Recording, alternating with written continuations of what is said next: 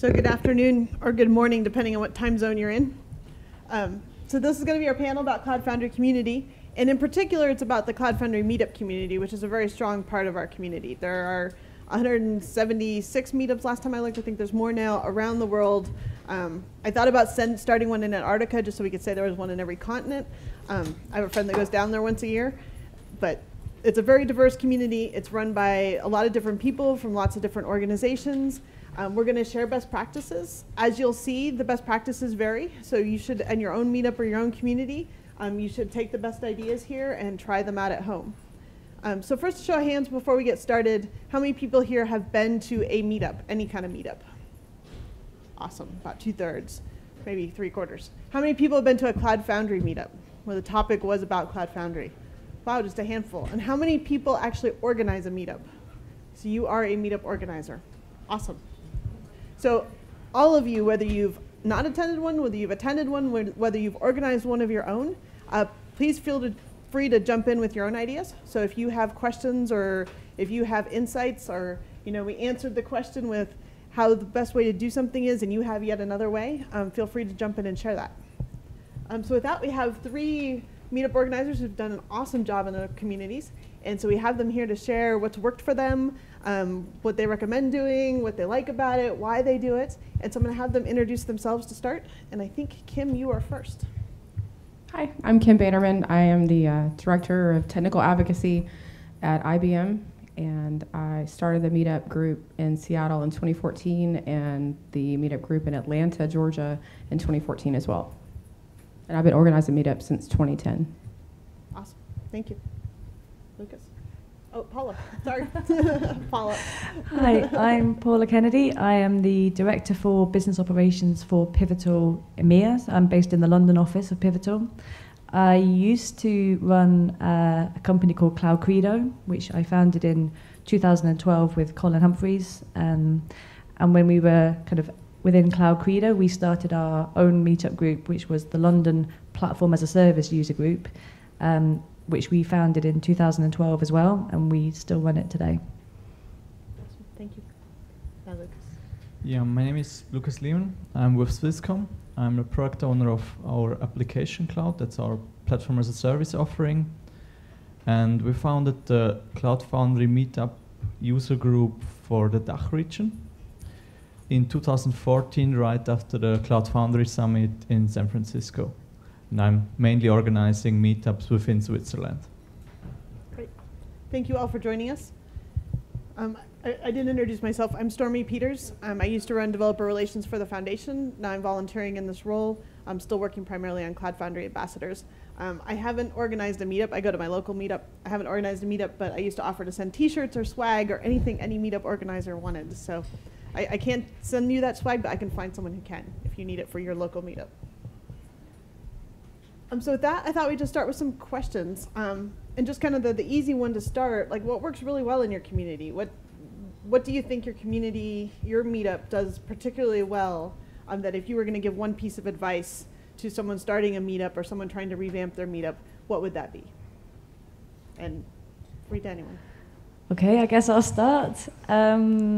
So my meetup is slightly different from some of the other meetups you described. So ours is the platform as a service kind of user group. So we're not just focused on Cloud Foundry, although admittedly we're slightly biased and we have a lot of Cloud Foundry based talks. I think the thing that I have found that works well for us is we try to be consistent with when we have our meetup and we try to schedule it regularly. So people in our community kind of expect that we'll have a meetup towards the end of the month, normally on a Thursday, and we try to have one a month.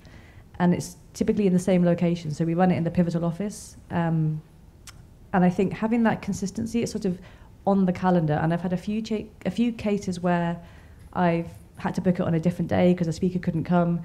And then someone will say to me, well, why did you change it to Monday? Because it's always on a Thursday. And they sort of have it in their mind that that's when it is. And I think by having it regularly and in the back of people's minds, that way we get more people coming because they sort of know when they expect it to happen. Yeah, what works particularly well within our meetup group is the content. It's really about the content. If we have a meetup about microservices or Docker, then we have way more people in where it's just a random Cloud Foundry topic. So we really see that people check out the schedule and check what speaker is there and what the topic is that there is RSVP. So we really take care of the content there. And what are the Cloud Foundry topics that are really interesting? So are they interested in Docker as a competitor? Are they interested in hearing how customers use Cloud Foundry, or? Exactly, it's like, how can I use Docker on Cloud Foundry? What are my restrictions? Or also, how do I need to design my application that it works on Cloud Foundry? And what is also a very important point is to get the lessons learned from other customers or other users from Cloud Foundry. It's like, what was your experience with? Where did you struggle? What can we do to avoid struggling? So that they really can profit from it. Cool. Yeah, early on when we were just getting off the ground, it was helpful for us to cross-post with other meetup organizers. And so I encourage, if you're organizing something or you're thinking of it, to get to know all the other meetup group organizers and applicable technologies. So example for us was DevOps and Docker and a couple other different topics that played really well with Cloud Foundry. And so that's how we got our attendee base kind of going. And so then people are starting anything, always go out and look for advice. And I'm sure when you started out, if you asked, you got tons of advice. And the world changes and different communities are different and different things work. I was curious, what's the best advice you got that didn't work? Like, I know you said like Docker's not a hot topic in Seattle as much anymore. Like, what's the piece of advice you got when you started that sounded great and it just didn't work for you? So when we founded Cloud Credo, and a piece of advice that I was given was, if you run a meetup, it's a great place to recruit new people. It's like a recruitment kind of hotbed of developers. We never, in the history of Cloud Credo, hired one person through our meetup group. And it was one of those things where, like, I really enjoy doing the meetup, and it's a lot of fun, but we've never actually recruited a single person on the basis of having done that meetup group.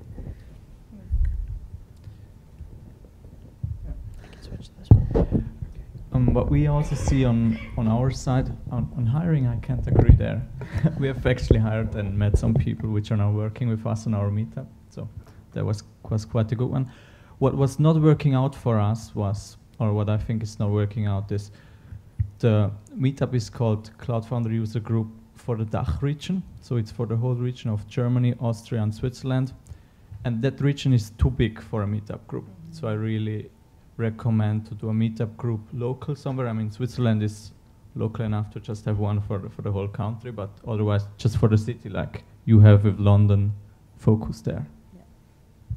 Someone told me to have, in Seattle, there's two different areas. So there's Seattle, which is a lot of the startups and all the bigger companies are in downtown Seattle, but then there's also an east side, which is where Microsoft and some of the Google offices are, and different offices in general. And so they said, do every other month, do east side in Seattle and just alternate, but that people, we were losing attendees. People that were in Seattle wouldn't come to the east side, but the east side would come to Seattle. So we just ended up keeping it in Seattle proper after a while.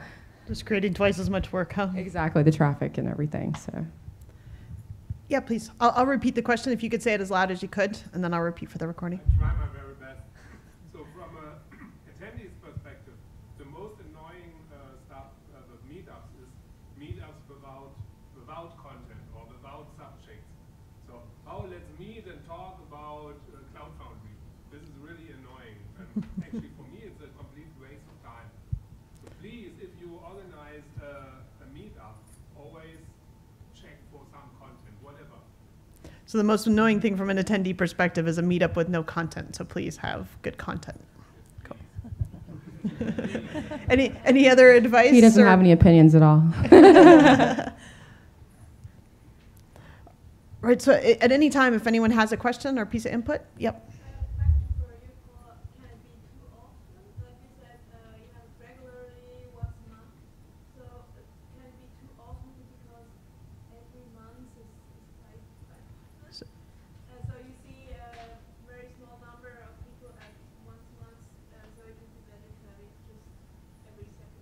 So the question is, can it be too often, and is once a month too often? Like, do you lose attendees that way?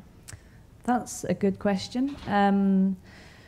it's a lot of work. Let me be clear. It's a lot of hard work to run it once a month. The hardest thing is actually trying to find the speakers and just make sure that the content, to your point, is actually relevant, that people in the community care about it, that you're not just creating a slot and then having to fill it.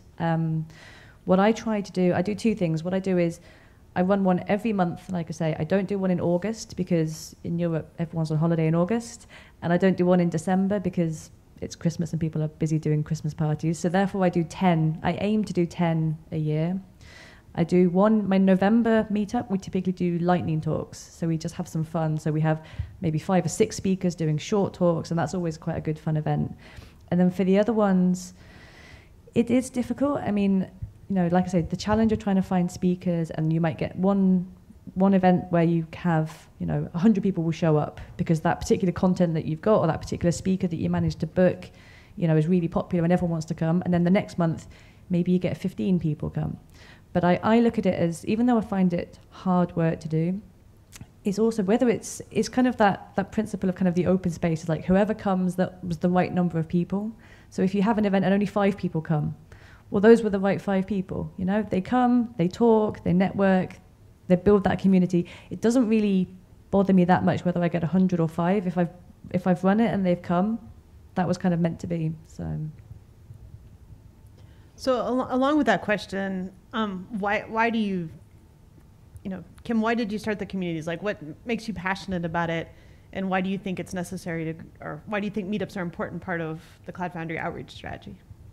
When I started years ago, I was in sales, and so I was never one of those traditional people that had to have a sales engineer attached to me all the time. I always wanted to understand the technology. And so when I started helping out with Spring, and then I started the Hadoop user group in Atlanta, I wanted to understand the underlying technology, and so that was an easy way for me, because I can read release notes, but it was easier for me to learn by hearing and doing and seeing and having questions in a meetup environment. So that's why I first started doing it. For Cloud Foundry, you know, I feel like it's such a positive community, and why I stay in it, even though that's not my core focus at IBM, is because I love it. So we've kept you. Congratulations. So Lukas, what makes you do it? Yeah, for me, it's really get to know new people and also get to know new inputs. Also, I often think then when we see new concepts or discuss about new concepts, is this really the view that it can be? What do other people think about it? And really get that valuable input and have that discussion. Also the upper and the beer discussions that are very great on that meetups, and that really makes me passionate about doing it. I mean, I think with the meetup group that I do, like I say, because we are a platform as a service user group, some of the most interesting kind of meetups we have are where we invite basically kind of competition for Pivotal to come in and present, you know, what they're doing and what's interesting for those other companies. And it gives us an insight into kind of what else is going on. But, you know, Cloud Foundry is a community, and to me, it doesn't really matter whether it's, you know, Pivotal Cloud Foundry, whether it's IBM, Bluemix. It doesn't really matter kind of the vendor. It's just interesting to hear other Cloud Foundry stories, how people are using it, you know, what's going on in the world of Cloud Foundry, and also like the other technologies like Kubernetes and Mesos and Docker. It's just interesting to find out what's going on in our community, what people are interested in, have them come in, talk about it. And so a question that wasn't on my list of questions, so I apologize to you already. How long, when you started these communities, how long did it take before you kind of felt like you had a rhythm and you had a nice group of attendees that's coming? So what would your advice to someone who is starting one, like how long should they realize that it's going to take before they really have a rhythm? I think it takes a little while. I mean, we started, my first year of doing Lowpug, I think we ran them probably only once. To the question of how frequent is too often, we only ran a meetup probably once every 6 months. And because it wasn't frequent and people didn't really know about it, we started off with only 15 to 20 people. And now we have, I think, nearly 900 members in our user group. And I think you just have to, for me, the best advice would be just keep doing it. As long as you're enjoying it, as long as a few people come, as long as it's interesting to you, it will just build up. It's just about keeping going, I think. Yeah, I think also for the beginning it's very important that you co-organize with other meetups like Docker or Microsoft microservice meetup groups in your town. And then the start, I think that was pretty easy on our side to get some attendees, because you also get promoted from meetup.com for the first meetups, and others will get emails about there is a new group, and they will automatically be some signups. But it's more important that what Paula mentioned, that you keep it going and really organize on a regular basis these meetups and search for the speakers, search for the venues, and keep that spirit going that is within that meetup group. Probably took us 3 or 4 months in Seattle to get repeatable attendees. And a lot of it is, I'm super passionate about getting to know the people that come to the meetups and invite them back and remind, not necessarily remind them, but say if they're on Twitter, like, hey, can't wait to see you next week, hope you're going to make it. But really when we started having some pretty big high profile speakers was when, people really started coming and saying, oh, this is awesome, and we're going to have someone that's more technical next week and not one of the original founders of Cloud Foundry, but, join us. And so that really got a lot of uptake helping for us. I think it's also important to be kind of sensitive to the community. One of the things I try and do when I'm scheduling a meetup is just check the local meetup calendar, not try and compete with other meetup groups, not try and schedule something on the same night as some other big event. And if you want to start up a meetup in your own, city or town where you live, maybe just see if there are already kind of a platform as a service user group, or if there's a Cloud Foundry group.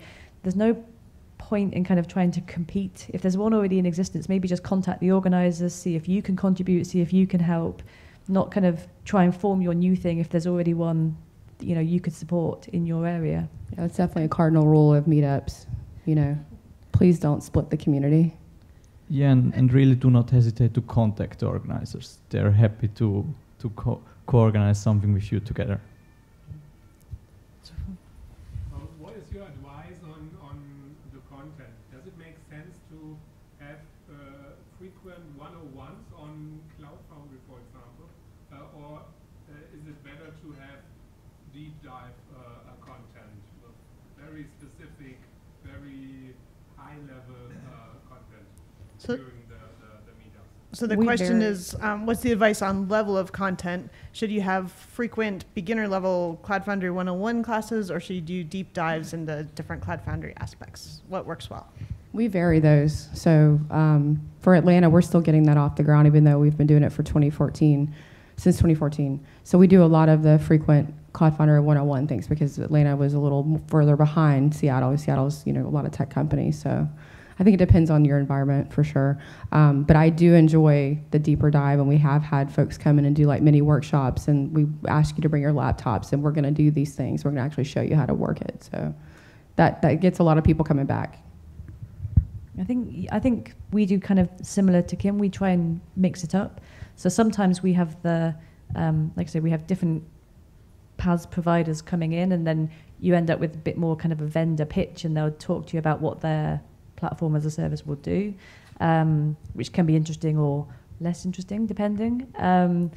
We've done different things as well. So like I say, we do a Lightning Talks event once every year, and that's always a lot of fun. So you get people to talk, and they'll talk about any subject. It doesn't have to be, technology related even. It can be on anything.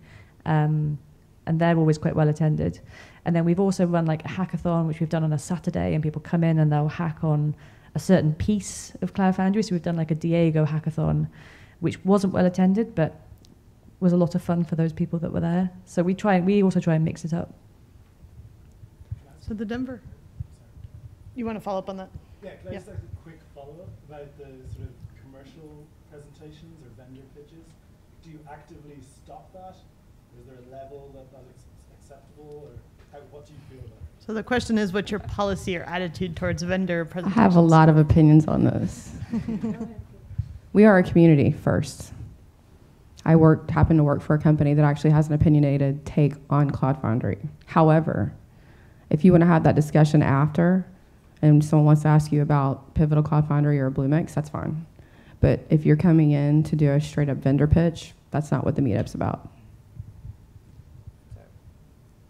Yeah, also I've seen the same. We also had some real vendor pitches. And after that, I started to review the talks and review the slides up front, just to go a little shortly about, I mean, one slide about what they do. No worries, at the beers there's enough time to pitch it, for sure. But yeah, it's not a place for a full sales talk. So on the content side, the Denver user group usually does 2 presentations every night. And so the first one will be a talk, like I gave like a Cloud Foundry Foundation update. I know like Allstate's come in and Digital Globes come in to talk about how they use, not vendor pitches, but like actually how they implemented Cloud Foundry. And they're quite honest about what's working and not working, so that goes over really well. And then their second talk is always a very technical talk by someone from the Cloud Foundry contributor team talking about what they did. So they kind of balance it every meeting. We tend to kind of invite people, and if they do a vendor pitch, it's sort of at their own risk, because we quite typically have Colin Humphreys, who's our co-organizer, and he will heckle and he will ask awkward questions. So vendors want to come in and do their kind of competitor to Cloud Foundry pitch, that's absolutely fine, but it's sort of at their own risk, let's put it that way. That's one way to do it. So we've talked a lot about content.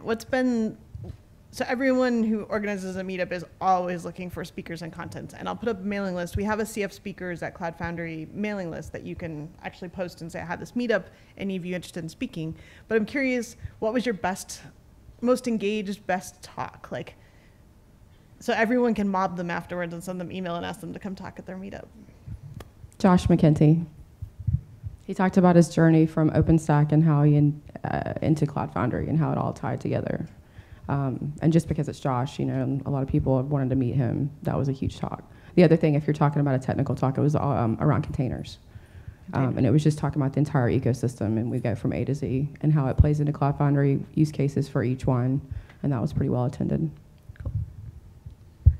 Yeah, with like half a year ago, we had Colin Humphreys in Zurich, and he talked on a retrospective on Cloud Foundry. That was pretty good.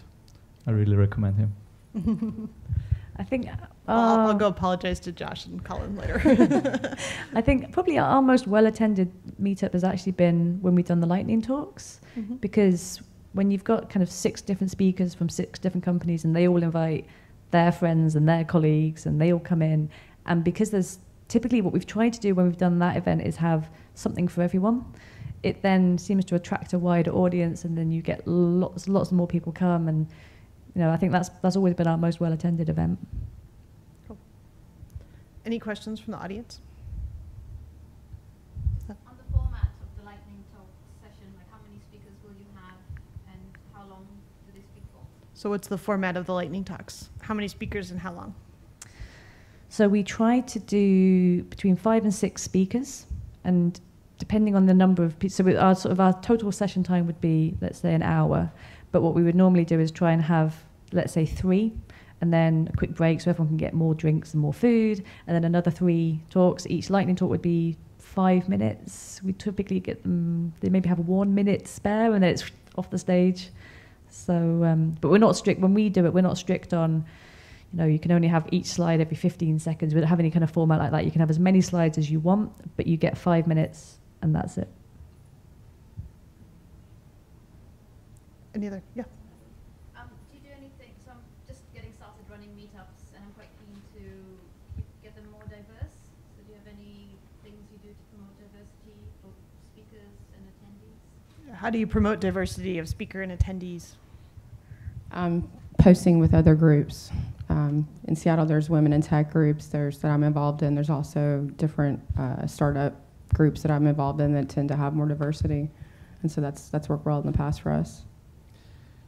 Yeah, I often go directly to people and ask them and encourage them to speak at the meetup, give them the platform and have them to talk about what they're doing. So I've done something similar to Lukas. So we've, particularly the lightning talks, we try to encourage people that have not spoken before, because if you're not used to public speaking, that 5-minute slot is slightly less scary than a 20-minute slot or a 30-minute slot. And so we actually had a really good case. I think it was 2 years ago when we ran it. We approached somebody who was in Pivotal to come and do a lightning talk, and she was very nervous. She'd not spoken before, And then since then, she's gone on to speak at lots of different conferences all around the world, and she's fantastic. And she came back recently and did a half-an-hour talk at our meetup group. And it was amazing. Her confidence had built so much, and just from doing that one 5-minute lightning talk, she's gone on and spoken kind of all around the world. That's awesome. Any advice from the audience on any of these topics? Or anything you want to say? Any questions? I always have lots of questions, so I can go back to my questions. My other thought on the paid talks, though, is that nobody wants to give a talk that nobody wants to listen to. So I think being really blunt with people and saying, you know, great that you sponsor this thing, people will notice that, but if you stand up and give a product pitch, they won't remember you well. So we asked how you found speakers, and what are the signs that your community is doing well? Like, how do you know? Like, so you started up this meetup, it took 3 months to a year to get it really going. How did you know then that it was going well? Like, is it the number of attendees? Is it the conversations you have? I think for me, it's when you see kind of similar faces and you see the regulars that come. I mean, it's always great to see new people come, but we've had a couple of cases where people have come to our meetup, they've gotten to know each other, and in actual fact have then gone on to kind of form companies together. So we've had a couple of kind of startup companies that have basically been built out of, they've gotten to know each other because they've come to our meetup, they've got a shared love for Cloud Foundry, they have ideas about what they want to do with it, and so they're going to go off and start a business from it. And I think to see that kind of growth out of just our meetup group, to me, is a really great measure of success. Like, it looks like it's doing well because people are kind of getting together outside of our meetup group. And starting companies. That's huge. Yeah, that's a huge thing. The number of attendees, yeah, that's always an indicator for sure. But as Paula said, the regularity, and if you see the same people returning to your meetup, have the conversations, and then, yeah, you can also build up some trust. You see their loyalty. This really is, for me, a good sign for a healthy community. What makes me happy is when attendees become speakers, you know, and that's always a sign of a super engaged, you know, community that's happening. And then when we have to leave the space and they're closing it down and everyone wants to grab beer after, you know, that's how you know you know, we've got a good little ecosystem going. Cool. Yes, that then always, when the beer starts, not people just taking one beer and they left. We're often there for hours and just talking and having discussions. Yep. Right here in the front. I just wanted to add, for me, the meeting part is actually the most important one. In the end, it's about meeting, getting together, discussing ideas that can arise. And the content, of course, is very important. But what we do at our meetup is, I think, the content, we always have one talk. And we try to keep it a bit short, so there's content that can be context for the conversation, but it's all about the conversation. So the social part of the meetup is what we focus on. Mm-hmm. And I personally like that the most and get the most out of that. So what's your meetup? Which meetup do you run? I run the Nijmegen PHP meetup and the WordPress meetup Nijmegen. Cool. So it's in the east of the Netherlands. And so you said for the back of the room that might not hear that the most important part of your meetup is the social aspect of it, and so the content is to get the conversation going. Exactly. Yeah. And we get so many people connecting through that meetup. That's the awesome part. It's what gives me the energy. Cool. Thanks. Yep. Do you run any analytics on the attendees provided by meetup.com or whatever platform you use? So do you run any analytics on your attendees? No. I mean, I typically, I like to kind of, in the run up to it, I like to look at the numbers. I get quite excited if I see there's lots of people signing up. I kind of ask people to sign in just so I know how many people are in the building in case we have to evacuate. But I don't use it as a kind of I don't ask for people's email addresses. I don't try and market to them. I don't try and hit them up for kind of information. It's about just having that community of people can come and chat and, you know, like you said, have this sort of social content. I don't tend to do any analysis on who's coming or from which companies or, you know, that type of thing. Not really. Anybody else? Any analytics? Not yet. I go through the list right as you're about to have the meetup. The list kind of populates and it shows how many times they've RSVP'd on the website, when their first time they said they were coming, and then you can kind of go through and kind of see what the trends are. But as far as, I'm a huge proponent of if someone from an organization inside the company were to say, I want your meetup list because we're sponsoring this, and oh, by the way, we're going to use this as a tool to try to sell to these people, I would shut it down. I would just like burn it to the ground. Because that's not what people are there for, right? They're not there to be sold to. You know your audience, basically, and then these people are passionate about the technology or want to know more, and so that's the intent. So you got to keep that. You got to keep that like that. And we'll just take a couple more questions to wrap up. But what's one thing that either someone told you wouldn't work, or that you didn't realize would work that you accidentally ended up doing? Like, what surprised you that worked?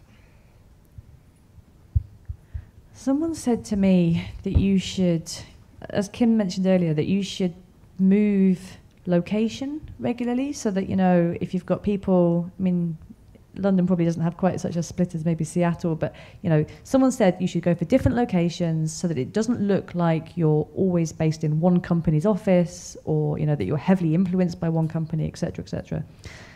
That was the worst advice I think ever, because it felt like if we changed location, people then weren't quite sure where we were, and they had to keep checking on the site, and then people would kind of go to the wrong place, and I was like, that's actually crazy. So we now consistently run it in the Pivotal office, and people know where it is, and they don't get lost, and they show up, and it's just much more straightforward.